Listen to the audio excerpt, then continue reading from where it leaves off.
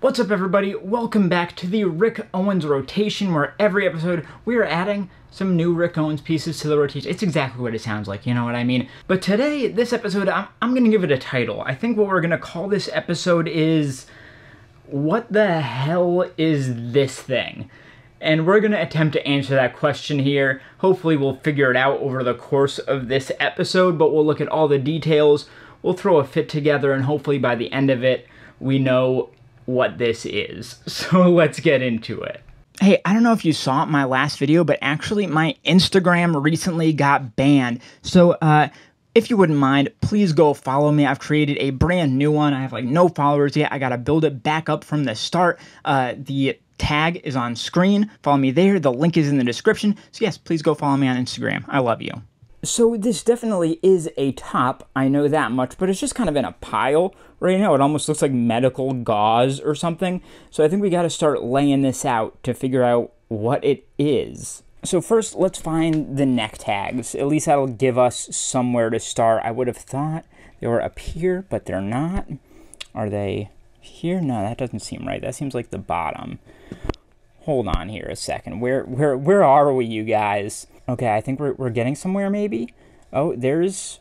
Oh, okay. Care tags and neck tags right there. I got to assume this is the neck. So if we position this at the top... All right, here's what I've figured out so far. There's that, then that happens there. We've got a sleeve with a hole coming down here. And then we've still got a massive pile down here with another sleeve coming off of it. All right, let's lay out the rest of this. It is just long. All right, we did it. Let's follow this all the way down. Yup, okay. Whew, and there's where it ends. Yeah. So let me tell you, when I first picked this piece up, I thought this is what it was. I thought it was a very, very long, like, sheer sweater that was half tank top, half sleeved, and just came down very long with all these kind of like, basically an upside down sweater, because you can see it's basically the same thing down at the bottom here.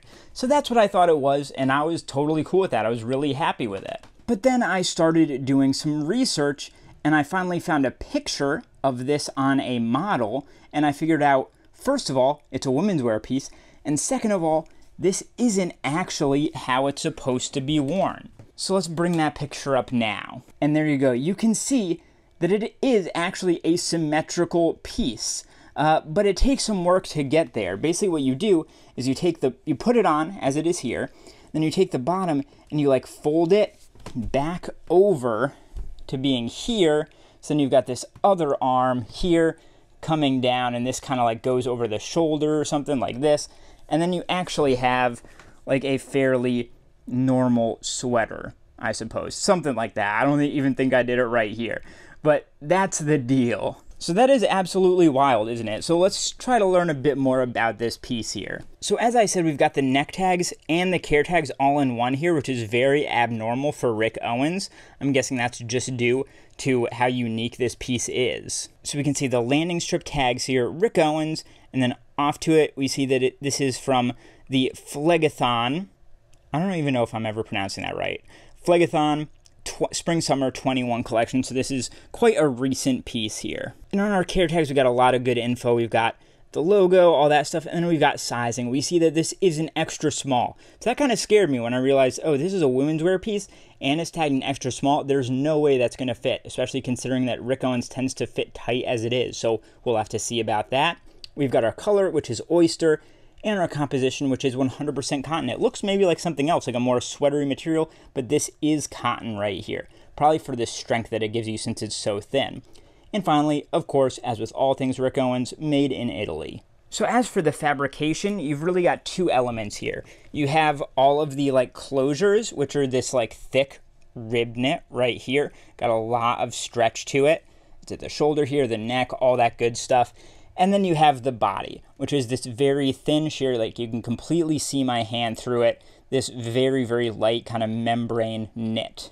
Although we do have some finished edges and things, it looks like here maybe they use the selvage edge of it to make these like shoulder holes as well. And for such a weird piece, that's really kind of the gist of it right there. It just is nearly symmetrical from top to bottom. This just bottom is a bit wider than the neck, and you'll see why later. The cuffs at the wrists are left very, very raw, as you can see.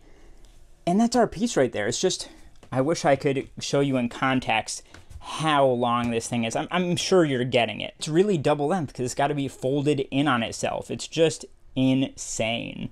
All right, now that we've checked out all of those details, let's throw a fit together so we can try this piece on. All right, so of course we have got our top here, our knit banana top. Then we need some bottoms, of course. And I think our color palette for this one is going to be this kind of oyster cream color and black. That's a very Rick Owens color combination. So in keeping with the Rick Owensiness, I've got this pair of Y3 drop crotch shorts, really like oversized, large, baggy shorts. For shoes, I actually realized that the Yeezy slides that I've got are actually a really, really great color match with this top. So I think that'll work surprisingly well. And then this piece, I mean, this look really with the shorts and stuff and slides, it doesn't feel like it needs outerwear. I would say like if I was going out in this look, I probably wouldn't be wearing a jacket because shorts and a jacket, just kind of a weird combination. But just to complete the look out, we're gonna use this Hyder Ackerman bomber here. I love this piece so much. It's got like the ruche sleeves. Whew, so sick. So we'll try that on for a bit as well. All right, let's see what happens here. Oh man, where to even begin with this? First of all, I'll say I think the fit is actually really, really sick. I wasn't totally sure how I would style this, but like this works for me. But before we get into kind of fixing this up and showing the different ways you can wear this, let's talk about how it fits, because I was worried about that since it's a women's extra small apparently. But really, since it's supposed to be worn skin tight, this fits me perfectly well. Like I usually wear a men's small in most things, and for the type of fit you're looking for out of a piece like this, this is absolutely perfect. I would say it fits like I would expect a men's small of this piece to fit, which is great. And then let's talk about the feel a little bit as well, because it's really, really cool. It's all cotton, but it's so thin, so breathable that you really feel like nothing's there, except in some of, you know, Rick Owens is really known for kind of tighter sleeves, shoulders, things like that. You do start to feel it in those areas, but beyond that, it's just like wearing a mesh overshirt or something like that. Like you barely even feel it's there, which is sick. But now let's talk about wearing this the quote-unquote proper way. Because as I said, the proper way is to fold it back up over the shoulder and put your left arm through the extra armhole, and then you actually have like a semi-symmetrical piece here. Once you do that, it does start to look more women's wear, in my opinion, but I have no issues with that. I also really like the effect. You get almost like a bandolier going over the shoulder, like a crossbody strap kind of thing. I really like the look of that. And then the shoulder holes are just very, very interesting in and of themselves. I don't know, it's really cool. And the folded effect that you get for the hem there, like there's no hem, all it is an extra fold. And I think that's really cool as well, not something you see very often. And I just love the way that Rick Owens' mind works like this. I could never even conceive of creating a garment like this. I don't think my brain could work that way, but I appreciate there are people out there who do think in this multi-purpose kind of way. You'll also note that once you fold it over like that to get the second sleeve on, it's not as see-through anymore, because now you've got 2 layers of the fabric going over the chest, which may be preferable to some people that don't want to show their nips all the time, you know what I mean? As for me, I think I actually prefer wearing it the undone way. I just like things that look kind of unfinished. I've always been into that. The only problem there is that this extra sleeve that hangs down is very long. It touches the ground, so you'd have to kind of tie it off or fold it up or something like that to get it to not touch the ground, because you don't want that just dragging on the ground. But that's a fairly minor issue that could be easily figured out. But whoa, what a wild piece. Make sure, please guys, let me know in the comments what you think of this piece and how you would wear it and what you would do with it. I'm so intrigued to know. All right, so that is the Rick Owens banana sweater top. I don't know, yeah, sure.